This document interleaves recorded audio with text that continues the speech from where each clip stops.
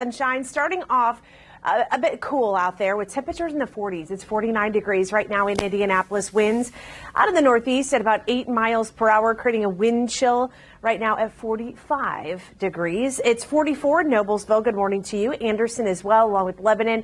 Danville coming in at 46 and 48 degrees right now in the Greenwood area. So we are clear for the most part statewide, except in the extreme eastern part of the state, seeing a little bit of cloud cover. And this is left over from Ian, still producing some rain here across parts of western Virginia, and also now moving up the eastern seaboard, seeing some of that rain as well.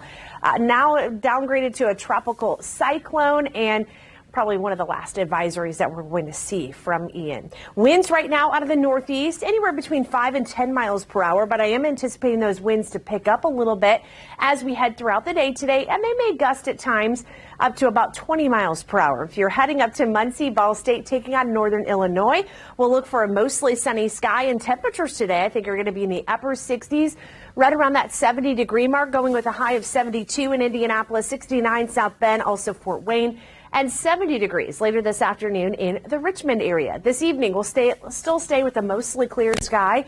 Winds will continue to be a bit brisk at times, anywhere from 8 to 10 miles per hour. We'll fall to 63 at 9 o'clock, into the 50s at 11 o'clock. And then once again, I think most spots are going to be falling into the 40s, upper 40s, near 50 degrees in Indianapolis, 48 in South Bend, and 49 in Fort Wayne. Heading to the Colts game tomorrow, it is going to be a bit breezy, but weather not a concern at all if you're tailgating or going to the game.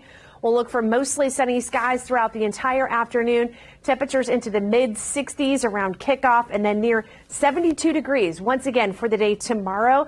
So pretty much a carbon copy day of what we're going to see today. We'll see that tomorrow as well. Upper 60s for South Bend and Fort Wayne, and near 68 degrees in the Richmond area as well. And it'll be a touch breezy for your afternoon tomorrow as well. In your Peterman Brothers 8-day forecast, we're going to continue with the dry stretch here. Monday, Tuesday, Wednesday, high temperatures in the 70s. We'll track a cold front moving through on Thursday. That will bring us a chance for some scattered showers. And then behind the front, temperatures are going to drop. We're talking about highs on Friday and Saturday into the upper 50s.